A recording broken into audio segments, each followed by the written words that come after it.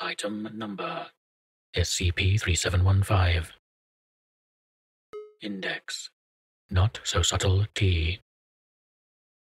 Object Class Euclid. Special Containment Procedures. Due to its immobile and relatively benign nature, SCP-3715 does not require any specific containment beyond keeping non-Foundation entities away. Personnel with Level 2 clearance or higher stationed at Research Site 95 are allowed access to the anomaly for morale purposes. Image. One portion of SCP-3715's wall.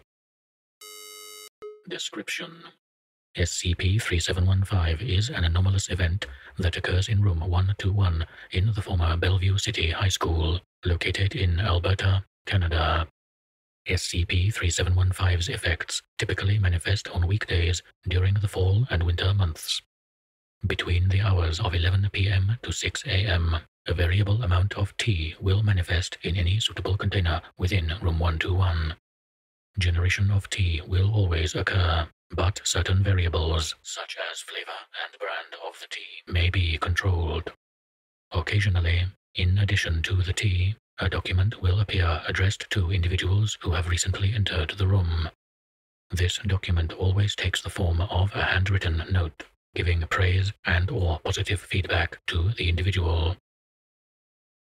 Note: Bellevue City High School has since been converted into Research Site 95.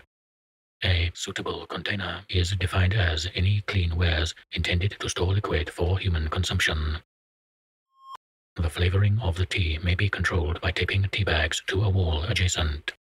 In the event that the tea does not require or come with a tea bag, the tea will manifest as normal if the ingredients are placed in a plastic bag and taped to the wall. See below test log. Type of tea used: green tea bag from school stock. Container used: videographer's Stockton mug. Document contents: I hope you have a nice day. Notes: This was the first recorded instance of SCP-3715. Videographer Stockton was allowed, upon request, to keep the document from this test. Tea. Licorice tea bag. Container. Generic teapot. Contents: No! Frown emoji. Notes: This was the first time that SCP-3715 had reacted negatively to any stimulus. Site staff had been using many types of tea for several weeks before this event. Staff are discouraged from giving SCP-3715 licorice tea in the future. Tea. English breakfast tea bag. Container. Generic teapot. Contents: Tan, check your code again. Notes: Researcher Tan had recently completed several blocks of code for a device designed to more effectively contain SCP.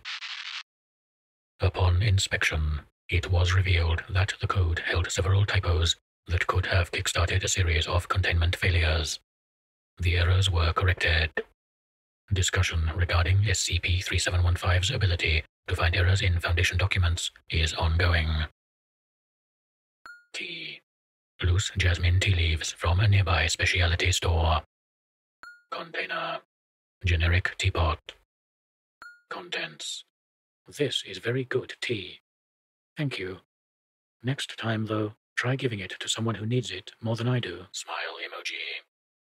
Notes: The tea was shared amongst researchers. Tea. Imported pu'er cake. Retail price of roughly $40. Container. Generic teapot. Contents: A row of question marks. Notes: Lab 4 was found to have been deep cleaned overnight. A note was found on the lab bench reading, I wouldn't feel right otherwise. Addendum 3715-A. SCP-3715 was discovered in 2014 when reports of a tea ghost made their way to Foundation agents in Alberta. Notably, the classroom was last inhabited by Bellevue City teacher Betty Miles, who had attained mild popularity within the school due to her optimism and willingness to assist students. Miles had suffered a fatal heart attack in 2013 while in class. Anomalous reports began surfacing shortly after.